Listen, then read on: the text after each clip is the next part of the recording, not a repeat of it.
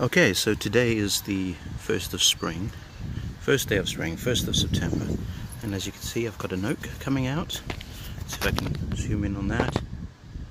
Leaves are just coming through, poking through, still a long way to go. It's nice to see it. I've got some other exciting news. My maple's coming out. It's quite nice. It's good to see.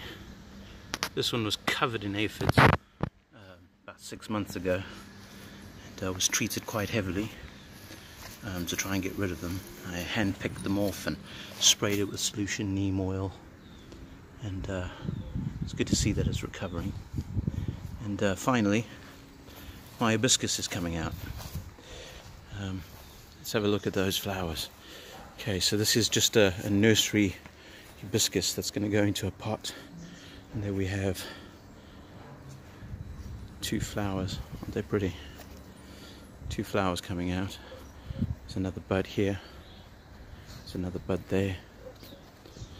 So what we're going to do is wait until it stops flowering, and then we're going to pot this, trim it down, create a little bonsai out of it.